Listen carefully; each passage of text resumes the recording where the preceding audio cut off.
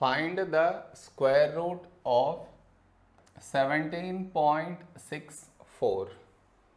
To find the square root by long division method, first we should frame it in this way. See, that is 17.64.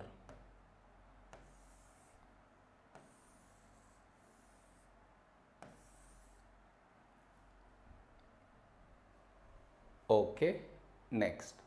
Now we should divide the given number into pairs before the decimal and after the decimal. So before the decimal these two numbers one pair. After the decimal these two numbers another pair. Okay, next. Now here we have 17. 17 is not a perfect square. So now we should check 17 lie between which two perfect square numbers.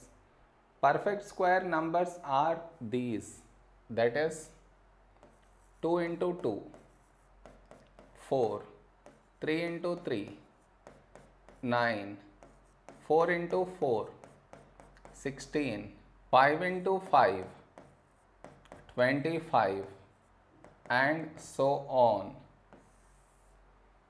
These numbers are called perfect square numbers. Here we have 17. It lies between these two numbers. So we should take the smaller number, that is 16. 16 is for 4 times 4. So you take 4 times 4, 16.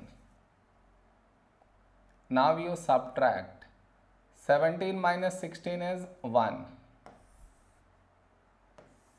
Okay. Now here we should add these two numbers and we should write here. So 4 plus 4, 8.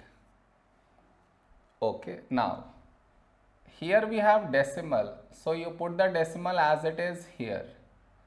And after the decimal the pair will come down, making it 164.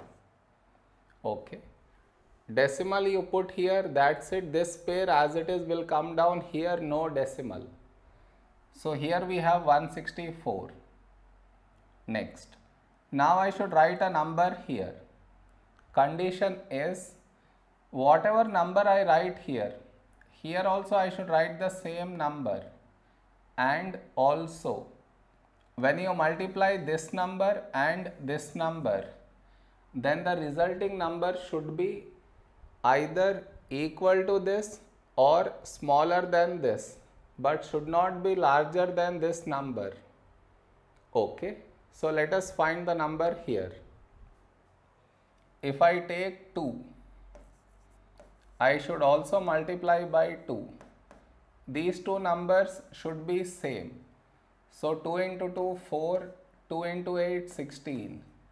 We got exact 164. So here you take 2, here also 2, and here 164.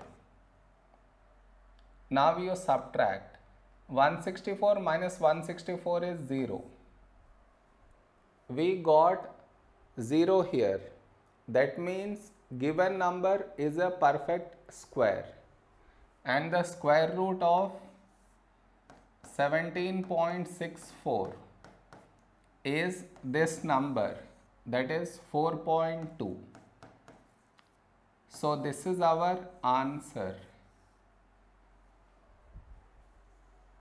Am I clear?